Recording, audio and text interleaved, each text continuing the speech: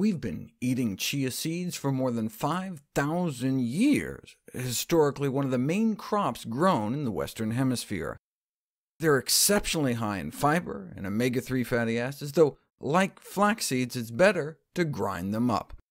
Even eating 2 tablespoons of whole chia seeds every day for 10 weeks led to no change in omega-3 levels, but the same amount of ground chia seeds did lead to a significant increase in blood levels of both short-chain and long-chain omega-3s. But there appeared to be no influence on inflammation or disease risk factors, no change in body fat, blood sugar, cholesterol, blood pressure, c-reactive protein, or any of the other markers of inflammation. An earlier study had purported to show a significant reduction in c-reactive protein levels, an indicator of systemic inflammation, compared to control. But if you look at the data, that's only because there is a significant worsening in the placebo group that was given a couple tablespoons of wheat bran a day instead. So it's not that the chia group got significantly better, the control group just got significantly worse. Whenever researchers appear to be exaggerating their results, there's always a red flag to check their funding source. But they didn't disclose any conflicts of interest. 5 years later, though, the truth came out. The study was indeed funded by a chia company. Furthermore, the lead investigator had filed a patent to use chia seeds to treat diseases. Why didn't they disclose this?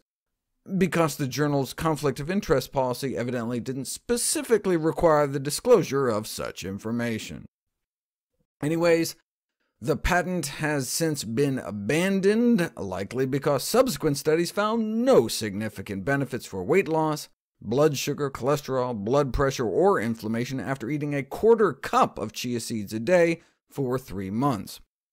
The original study did show a significant drop in blood pressure, which was replicated by other researchers, though not as potent in effect as ground flaxseed. The primary reason I prefer flax seeds over chia seeds, though, is their lignan content, averaging about 15 times more than other seeds, including sesame and chia seeds, thought to explain the anti-cancer effect of flax seeds for both prevention and survival. Chia seeds are certainly better than eggs and oil, though. By mixing 1 part chia seeds and 9 parts water and letting it sit, you can create a chia gel that can be used as an egg or oil replacer in baked goods.